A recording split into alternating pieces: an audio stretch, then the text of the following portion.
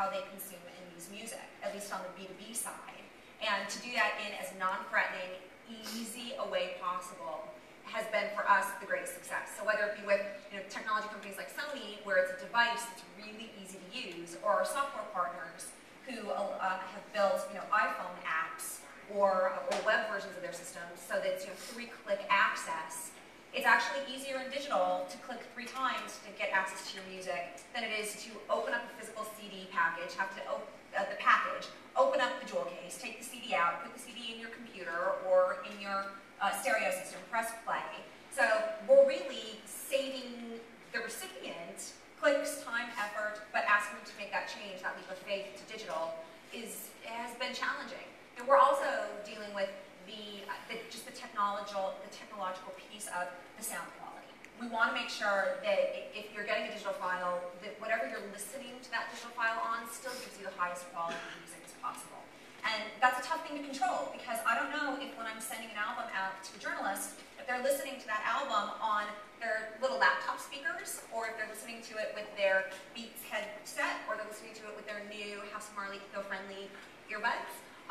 We're not sure, so I have to make sure that the quality of the file I'm sending is as high as possible, so that the experience that the recipient has is as good as possible as it would be in the physical world.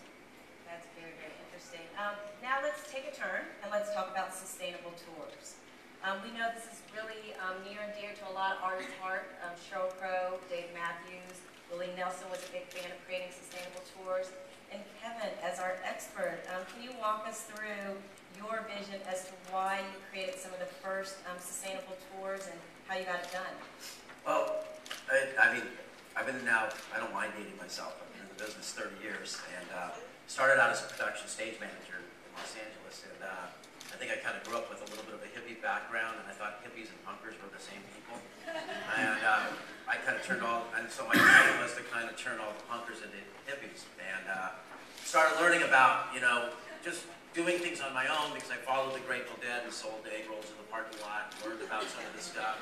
And then all of a sudden started just kind of looking at, and to be honest, I had to collect aluminum cans one time to pay the rent. So, I was doing this kind of thing. And then as I created the Warped Tour, which has become more of a lifestyle tour than a music festival, I think we started to look at things, and I said, I think I'm an educator as much as just lucky enough to do my passion with music, be around it all the time.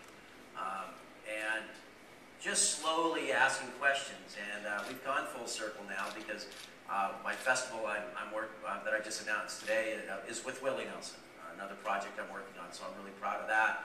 Because 6 years ago I started learning about biofuels and things, and actually got the idea of calling Bio Willie, and said, I'd like to use some of your biodiesel on my tours. And they asked me how many trucks I had, and I said 19 semi-trucks, and how many buses, and I said up to 40, and generators, and they laughed. They said, there's no way you could do this, which never goes down well with me. And I started sourcing and understanding biofuels and things like that, and got to a point where we now can have 5,000 gallons delivered and fuel on site. It's been organizing our fans.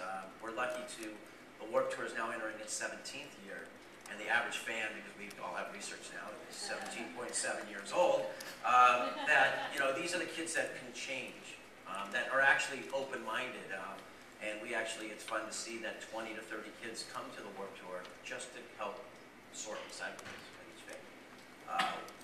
We start getting the bands, and I always say 90% of the people are just having a good time, but it's the 10% that are going to change the world. And walk out of the fun event, because I believe if you're having fun, and I haven't met anyone that goes to a music festival because they aren't there to have fun, except the old sound guys. They get